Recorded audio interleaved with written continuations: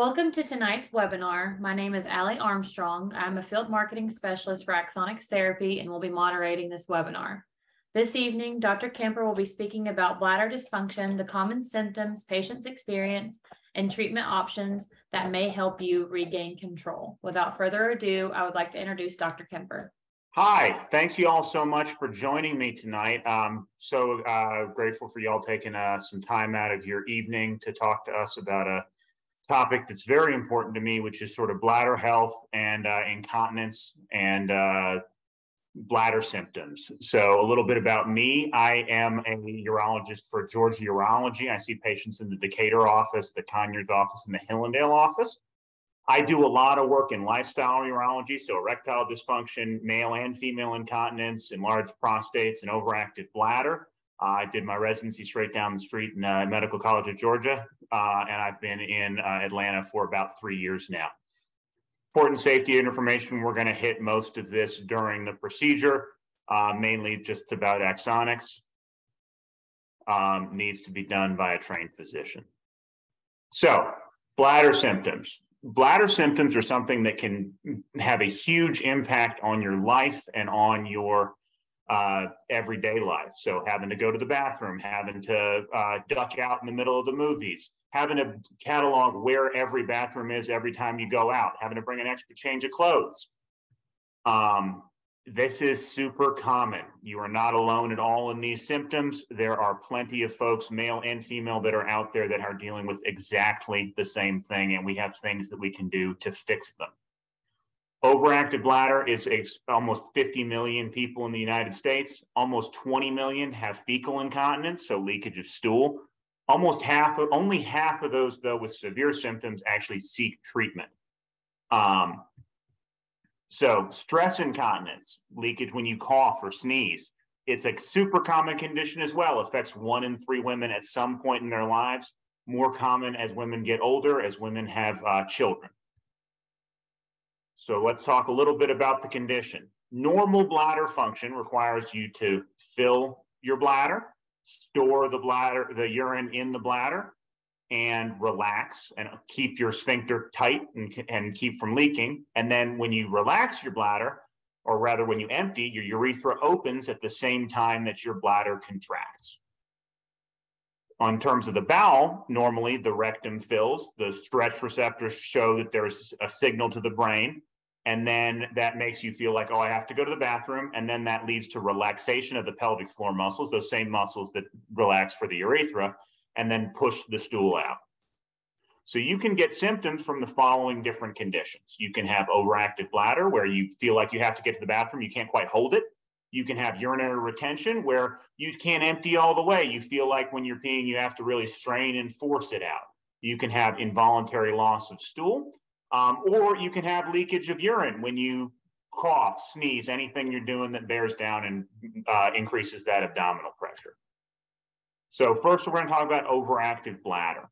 Frequent and urgent need to empty your bladder often results in unintentional urine loss. So urinary frequency, going to the bathroom every 30 minutes, urinary urgency, feeling like you have to get there right away. Urge incontinence, not quite making it to the bathroom in time. Or nocturia, waking up a couple of times every night having to go to the bathroom. What is fecal incontinence? So sudden urge, fecal urgency, where you have to go to have a bowel movement right away. Or you can't stop that urge and you have leakage. Or you just have leakage without even being aware of it. And then what's stress urinary incontinence? So those pelvic floor muscles are involved in holding back the flow of urine. And various things can lead to weakening of those pelvic floor muscles. And so then when you have a physical activity, you raise the pressure in your belly with those abdominal muscles clench. And that if that overcomes how strong your pelvic floor muscles are, you're going to have leakage of urine. How does this impact your quality of life? So physically, you might feel like you're housebound. You can't get out because of leaking or because of needing to know where the bathrooms are. You may not be able to do certain activities. You may have a fear of accidents. You may avoid contact or not be able to work out. You may have to wear pads as you go out or always carry a change of clothes. This is not just something you have to live with. It's not something that's normal as you get older, or just part of being a woman or a man. Just an issue with your prostate, or just an issue with having prostate procedures, or caused by anything that you've done. So there are treatments that we can do to regain control of both the bladder and the bowel. Our pathway, so how we lead people through this, starts with seeing a doctor, talking about what's going on. What are your symptoms?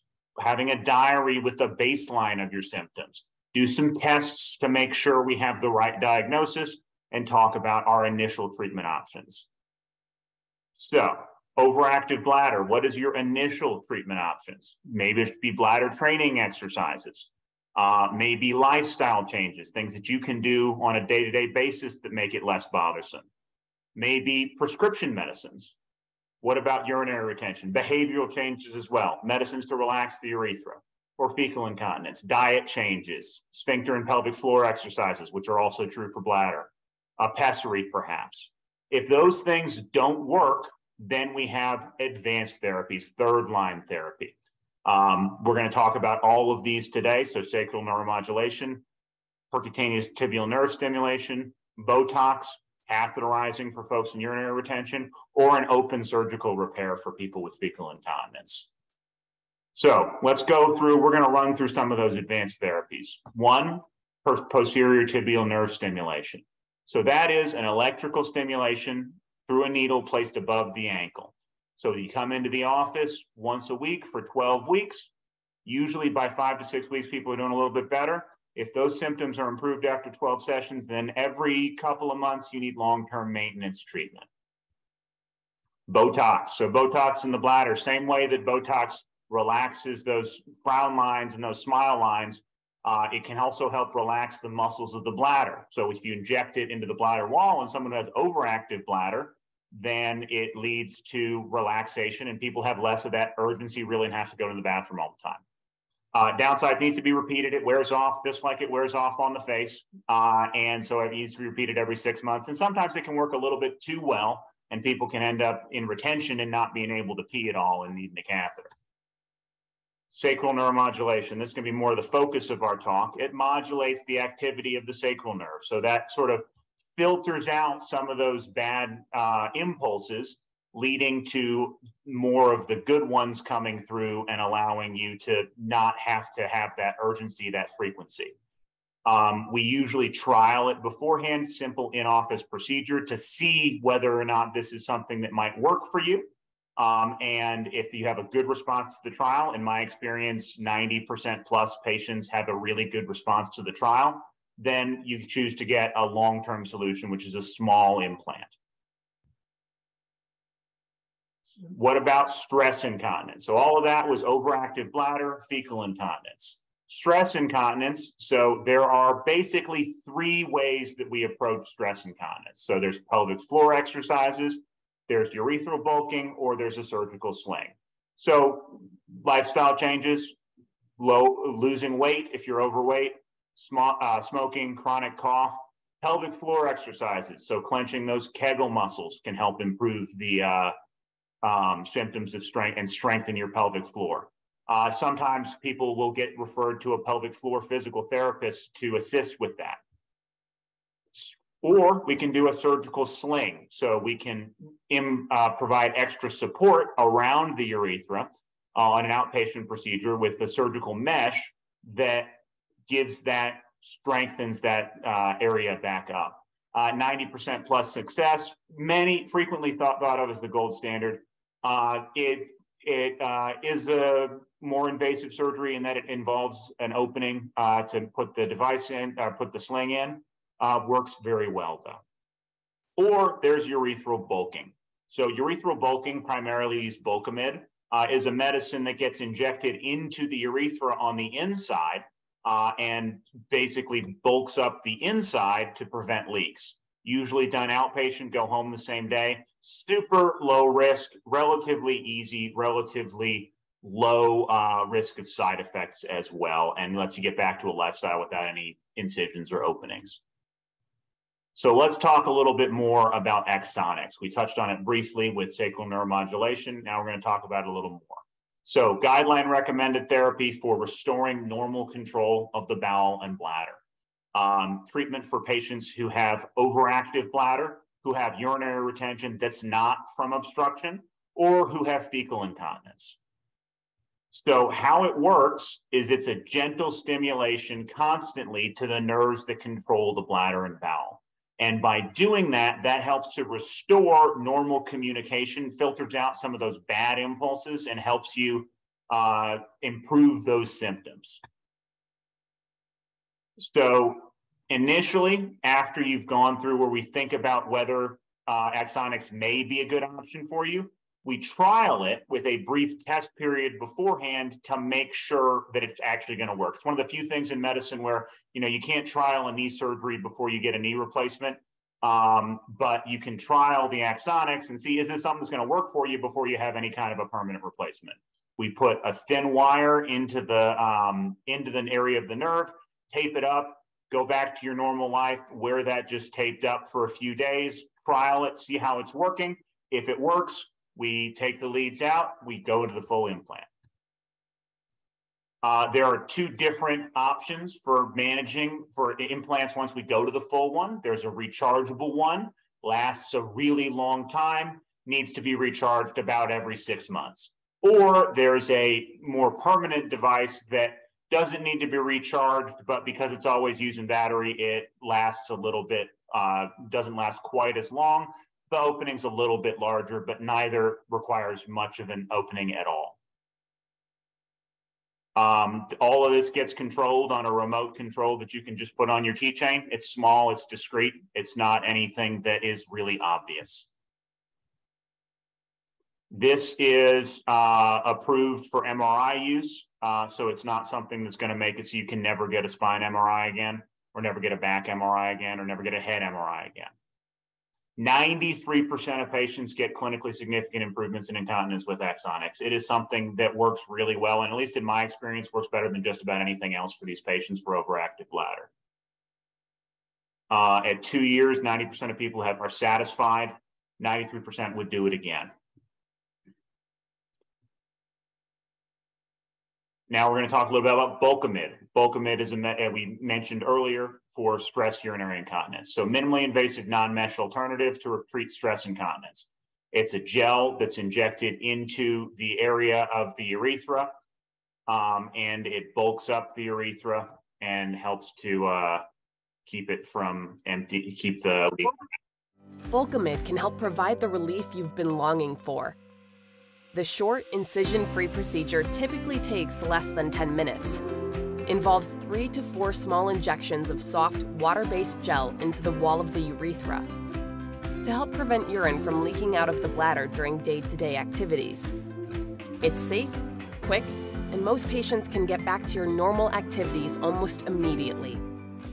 It's a day procedure. You come in, we do the procedure, you go home the exact same day. Some folks will do it with patients awake with just a little bit of numbing medicine. Some folks will do it with a little bit of light anesthesia.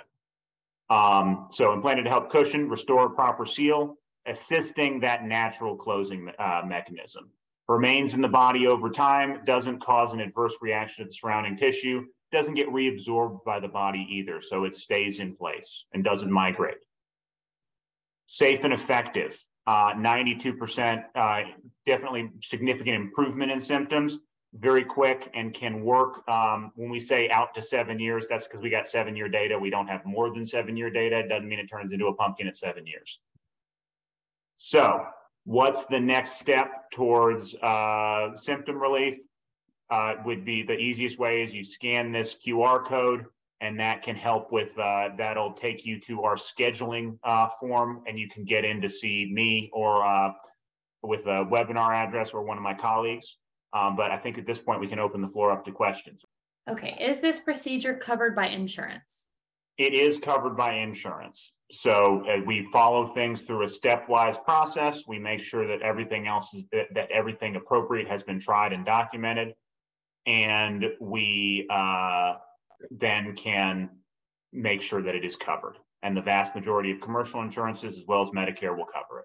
And where is this procedure usually done? So the trial is usually done in a procedure room under local anesthesia. The full implant is usually done in an outpatient surgery center. It is not an inpatient surgery. People do not need to be admitted. People go home the same day. It takes about an hour. And this usually people start seeing results immediately. An age limit? There is not an age limit on the low end or the high end. This is something that can potentially benefit patients with all of these problems, regardless of age. And I'm currently taking medication for my OAB.